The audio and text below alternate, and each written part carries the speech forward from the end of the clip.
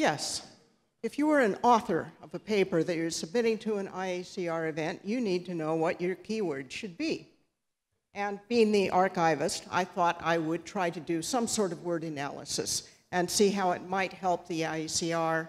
It might help understand something about the events. So for example, Crypto 2016 used these words. The size of the font is proportional to the importance of the word.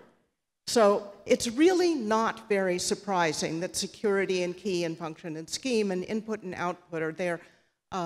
In the small print, you'll find Alice and Bob and several other people. So I thought, is this going to vary over time? Is it going to vary over events? What do words tell us? Let's take a different event, Eurocrypt. Eurocrypt uses the same words in about the same proportion, which is no surprise since, crypto and Eurocrypt are kind of twins. Random is important. So let's go on to AsiaCrypt. I thought AsiaCrypt had a slightly different genetic bent to it, but it doesn't really.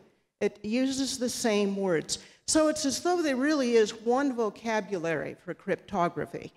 It was established long ago, and really the same words get used over and over in about the same proportions, at least in these three major events. I had expected to find variation over time, which was what I found when I did this analysis for the Security and Privacy Conference. But no. Maybe the topics do change, and maybe you'll find down in the smallest words, oblivious and things creep in. But the big words remain the big words. PKC uses the same words, but it has a narrower range of importance. So it just loves scheme and loves signature too. Okay, that's not very surprising. Ches. We begin to see something different here. Ches likes the same words as the others, but Ches is about attack. So attack implementation algorithm are very important here. FSE, the same thing. So FSE and Ches seem to be a cluster. They're cousins to the other four events. TCC, I thought I would see some differences there. There really is a difference in balance on important words, but still, it's kind of the same things. And again, not varying much over time. So one way to visualize this is I took all the words that are important for crypto and put them in dark blue, and then words that are distinguishers for other conferences are in different colors. So you can see that Ches likes implementation. And there are some other clusters. Polynomial, not that popular in crypto, but it is favored by other conferences. And parameter and element are sort of distinguishers. Another way to look at this is what I call word chromosomes.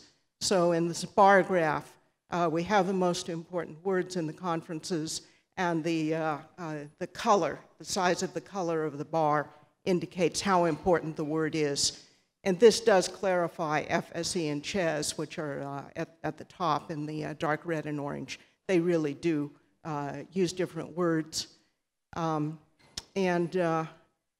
TCC comes in there and it distinguishes itself in a couple of ways. So if you were writing an IACR paper, you must use the word key prominently. Otherwise, they might say, maybe you should submit this to a different conference. If you are writing a Ches or FSE paper, you will have to say attack bit implementation. Otherwise, they might say, submit this somewhere else.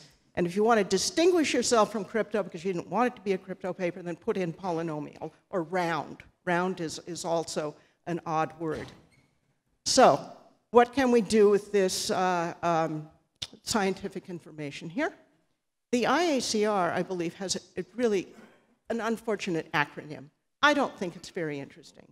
So we ought to be able to use this analysis to get a better acronym for the IACR, something that's keyword-based and has a meaningful presentation. So input is one of our most important words. So let's start with an I, just the way it does now. Key is a key word. It is the most important keyword. Encryption, very important. Let's finish off with algorithm. And we have the perfect name for the IACR, IKEA.